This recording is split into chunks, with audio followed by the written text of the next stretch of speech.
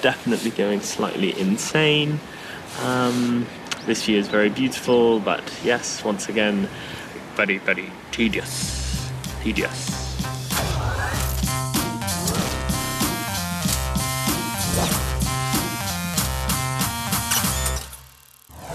My ultimate goal for this expedition is to spot a coastal wolf, the apex predator in this ecosystem. But so far, I've had no luck finding them. So I'm going to hunker down and wait for them to come to me. I have to build what wildlife photographers call a hide. Basically, the goal of a hide is to break up my outline so that animals that are evolutionarily programmed to fear my shape won't recognize me. But just as importantly, a hide is a place for me to sit all day that shields me from the elements. Ooh, cozy! Well, I guess the wait begins.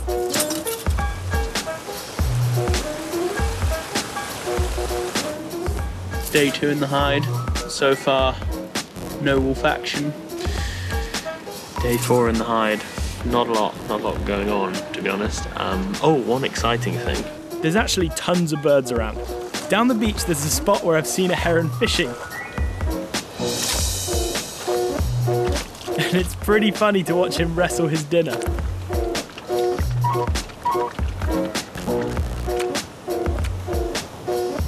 Day 5 in the hide. I was looking around the tree line and I heard something up in the tree, and it was a barred owl. And I know this because his call sounds a bit like, "Who cooks for you? Who cooks for you?" It's pretty cool, but it's not the howl of a wolf. There's also some Canada geese, and these geese are on an epic migration down the coast. They make a racket as well. That's nothing like what they sound like.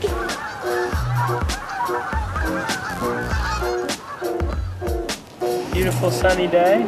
How am I feeling? Bored?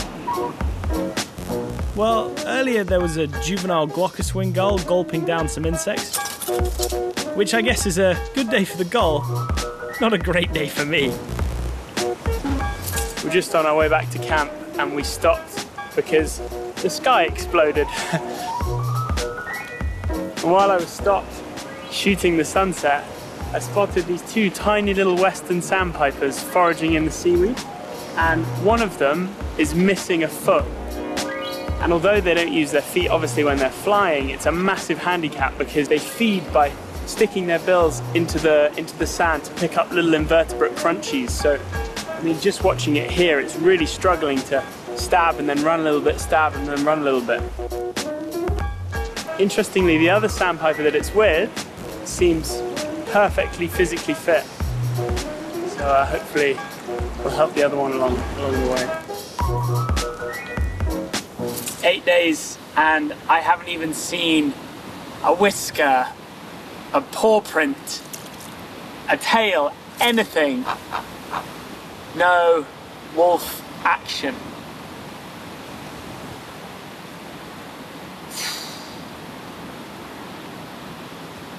I think I need to mix it up. Hey everyone, thanks so much for watching. This is an episode in a big series, so if you'd like to see the rest of the series, please click on the playlist below, and I will see you next week.